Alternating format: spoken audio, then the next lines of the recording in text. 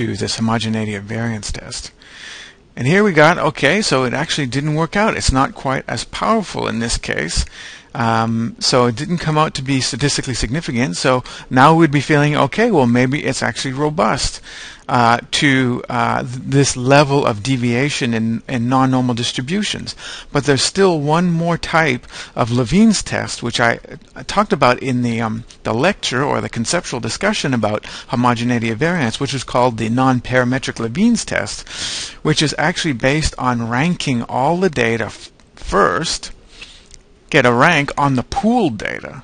So rank these scores from the pooled data, and then calculate the mean difference between those ranks and the mean rank, and then calculate an ANOVA on that. So let's try that. So I need to transform my data into ranks is the first step for this nonparametric Levene. So IQ is going to be converted, well, a new variable is going to be created, and they're going to be ranks. So these are the ranks for the pooled data. I haven't split the data. These are the pooled whole sample size data. All right, and then I calculate the mean for those scores, or respective means, just like I did for the other Levene's test, or the first one. So data, aggregate, and mean, but I don't want actually that variable. I want this rank IQ variable. I'm going to click function, and I want the mean. Yep. And now I'm going to click OK.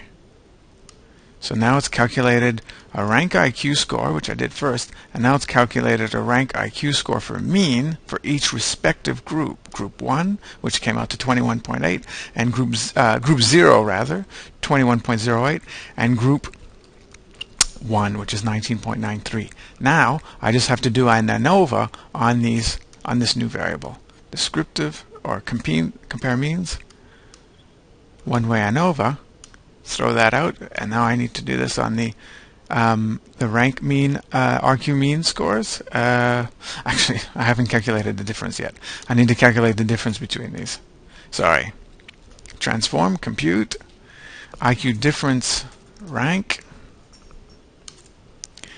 So the rank score minus the mean of the rank scores. And now I need to get the absolute value for that. Transform, compute. Whoops.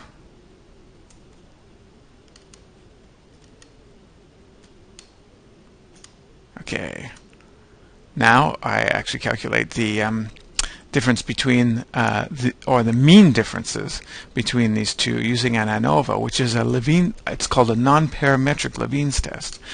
And it's the most robust and the most powerful when you're analyzing non-normally distributed data, and where your sample size might be unequal as well. So click on OK. And in this case, we do get a statistically significant effect.